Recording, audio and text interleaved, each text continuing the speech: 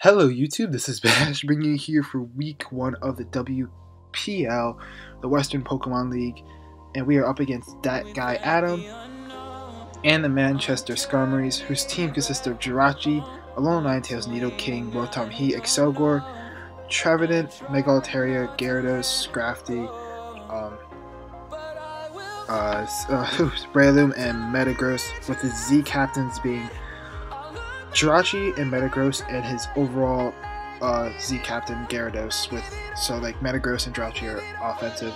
My team consists of Dragonite, Necrozma, Empoleon, Roserade, Savali, Zebstrika, Megalopony, Darmanitan, Hoopa Unbound, Comfey, and Swampert. Offensive Z users being Dragonite and Necrozma, and overall Z user being Hoopa Unbound. So if you want to go into in-depth of what my team was for this week, definitely check out the team video. It's in the link below. It went up yesterday, so you should definitely go check that out though. So let's go into the team I'm bringing. Well, I'll go into a brief little thing about what I'm bringing this week. So in this I have Megalopony, which is Fake Out, Return, High Jump Kick, and Quick Attack. Adamant, pretty much, max attack kind of thing. Roserade was a Spikes, Shadow Ball, Energy Ball, and Sludge Bomb set, with max special attack and a decent amount of speed. Then there's also the Darmanitan, which is Choice Scarf with U-Turn, Flare Blitz, Rock Slide, Yawn. I didn't need anything else other than Flare Blitz or Rock Slide really to hit his entire team, except for Megaloteria, which is Yawn, because Darm can't really hit that as well. So then we got Empoleon here with Flash Cannon, Defog, Scald, Roar with leftovers, pretty much very defensive to take on D-Dance Megaloteria with Earthquake. And then there's Necrozma, which is Moonlight, Stealth Rocks, Photon Geyser, a knockoff with Mind Plate, very more physically offensive, enough speed to outspeed Breloom at max speed. And then there's Swampert, that is very, very physically defensive set with Protect, Earth Power, Scald, Roar for Jirachi, and to take on a decent amount of his team. So let's get into this match we have. He ends up bringing Jirachi, Megaloteria, Excelgor, Rotom Heat, Metagross, and Gyarados. And right off the bat, I want to lead with Necrozma, because I see that his only two hazard movers are Megaloteria and Rotom Heat, and Rotom Heat is going to take 25% for rocks every time it comes in, so that's really good to know. And Rocks is really good against him for Megalopony and Darm to put in absolute finest work. So I'm going to lead off with Necrozma here, as he leads off with Rotom Heat, and I'm just going to go for Stealth Rocks. Even if I believe he's choice, well, depending on his set, I could have if he's choice specs, I can make the obvious switch out into Darm or Swampert. So I'm not really worried about if he's choice specs, because it's not going to outgo me, I think, from this. But I get my rocks up, and it shows up he's not really that offensive with Rotom Heat. I can get off a pretty free Moonlight, as he goes for Defog, revealing that he actually his Defogger is right here. So I'm just going to keep getting up rocks, because if he wants to keep going for Defog, that's fine. He goes for another Overheat, drops himself lower, so I get rocks again, and I'm just going to fire off a Photon Geyser here, because if he goes for Defog, I want to get some chip off on this thing. And he decides to go for the Volt Switch, and Excelgor is not going to let a hit from this. This thing is a powerful Photon Geyser right here. Oof, just gone. Excelgor is just gone, and that's amazing for me, as he's going to go into Metagross here. And I want to get a knockoff off to see what item it is, just in case he's a Fire Aqua Berry kind of thing, so he could revenge Darm, something like that. And I also could figure out if he's Z-Crystal or not, because I'm expecting Z-Crystal to be on Gyarados, but there's always a chance that it could be on Metagross instead. So he goes for Meteor Mash, tells me very physically offensive, I guess, and I go for a knockoff. And at this point, I realized he's Z-Crystal, so I don't know which Z he is, but he's definitely Z-Crystal Metagross.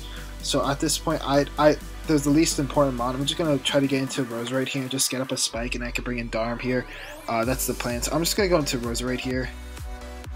And it's not going to take this Meteor Mash well, but still, at this point, I think Bullet Punch was a roll to take me out. I would have to check the calc, but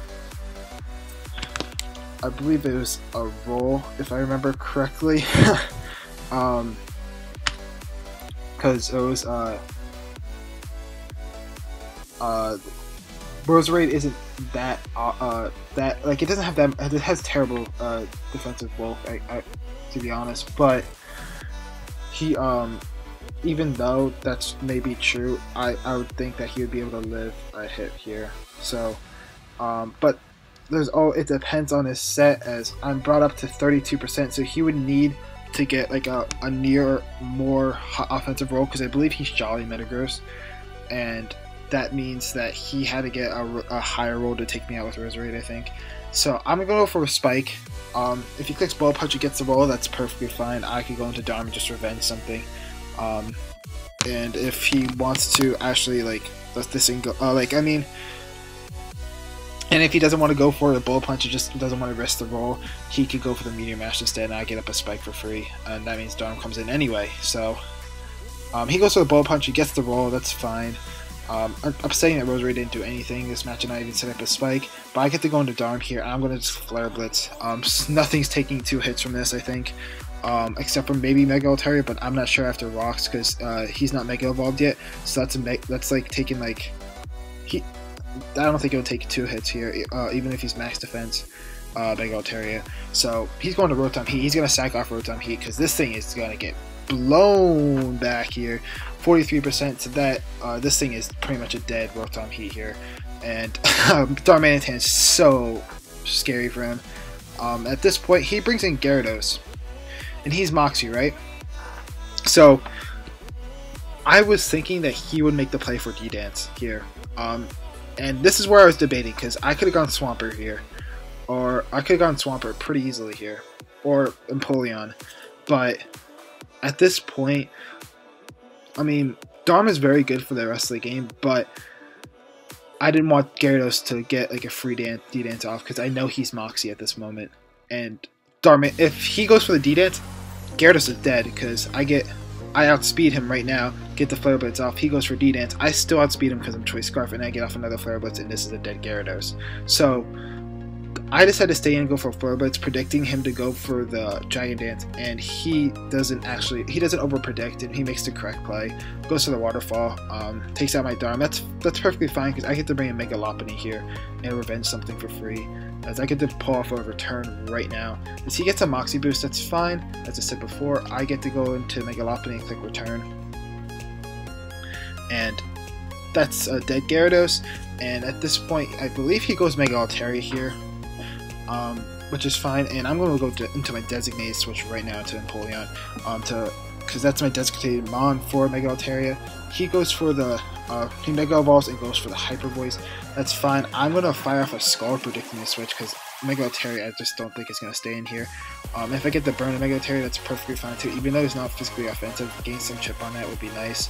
But I'm expecting Jirachi or Metagross to come in right now, as he actually swoops here.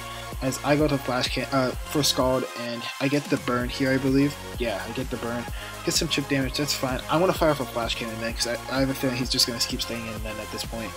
As he reveals the Heal Bell, so he's Heal Bell, Roost, Hyper Voice so far. So I know pretty much 3/4 of his sets, and I'm expecting like a Fire or some sort of weird last move set. As he goes for a Roost, and I'm just going for a Flash Cannon. This pretty much is a dead Mega Altaria. Even if I didn't get the Spadef drop, there was only a matter of time, because I was doing more than he was doing with Roost. So it was just a matter of how many times he would want to take it. So that's a dead Mega Altaria. He brings in Metagross, which is surprising, because I'm just gonna stay in here with Empoleon. Empoleon, I don't really have that much use between the last 2 months, and I'd rather just keep Swampert around for Jirachi here.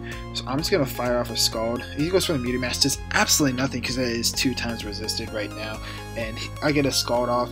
Doesn't get the burn, but that's fine. And I'm surprised he didn't go for a Z move here or something like that, but he does just decide to go for the Meteor Mash, and that is going to be a dead Metagross. Maybe he was Grass Z for like Swampert, but I don't know.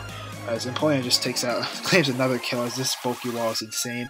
He goes into Jirachi, and this is going to be really annoying, because he's just going to be wasting turns, as he's going to try to stall me out, but in reality, he's actually gonna he's gonna get PP stalled if he keeps playing like this. As he's just gonna go for Iron Heads. Does 4%. He's getting like a net of 2% or 1%, so it's not looking good for him. As I'm gonna get a Scald, and I'm hoping to try to get a burn, because once I get a burn, this game is pretty much over. Even though it's like it's gonna be a 4-0 if I get the burn. So I'm gonna go for the Scald again. He goes for Wish, revealing that he actually is a Wish set. So that's very interesting to note. He goes for Protect, and he's gonna try to waste out turns, but he doesn't realize that I have 4 mons left, and I could just switch between Swampert and Empoleon at this point, because I know pretty much his entire set. I think at this point he was, and I get the burn here anyway, so it's not really like, now this thing is doing nothing to me. I'm back up to full anyway, so I'm just gonna go to Swampert here, making some switches around. He goes for the Wish. He's trying to stall out some stuff, and this is going to be a really long game, so I'm just going to skip through this, as he's just going to Wish Protect, and I'm just going to keep Earth Powering kind of thing. I finally get this Spadef drop, and I move out to Necrozma here, making this prediction for the Protect, as because that means that he will be able to live another Earth Power, and I get to go off for a knockoff here to get rid of his leftovers and pretty much end this game right here.